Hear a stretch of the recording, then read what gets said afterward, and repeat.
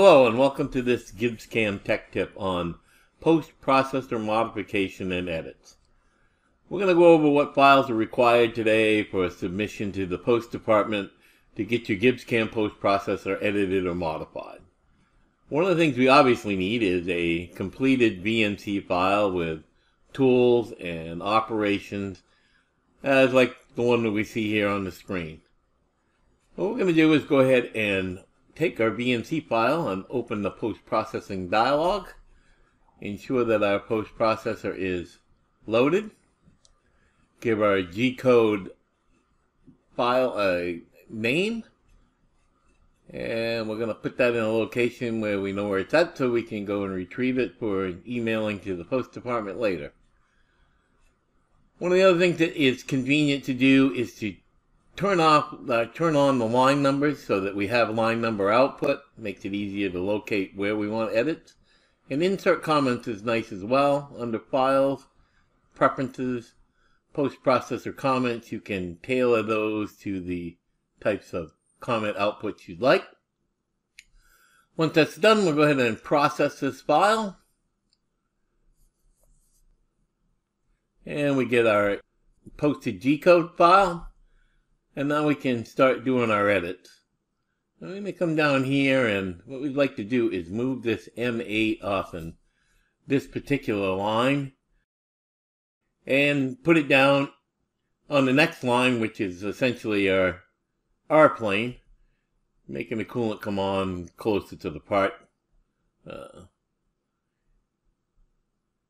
And so we just ask it to remove M8 from this line. And we're going to come down here, and I generally put a little visual separation between the lines where edits are going to go.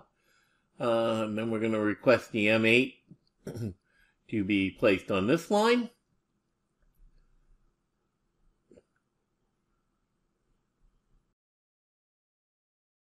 M8 here.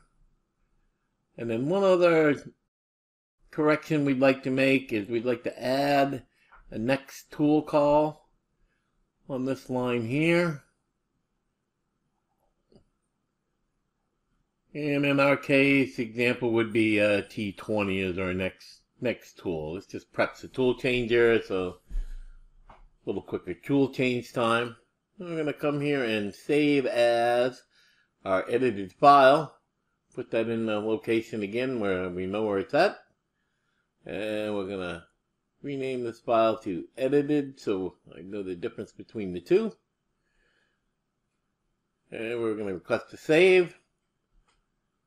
And that takes care of the posted G-code and the edits required. Now we need a bundled GibbsCAM package.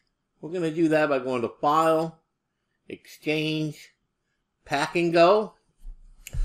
And what this is going to do is go ahead and bundle all these files together in one package file. So we have one simple file that we can submit that the post developer can use as a reference. We'll go ahead and say we're going to create that package. We're going to put it in the same location as our edited G-code.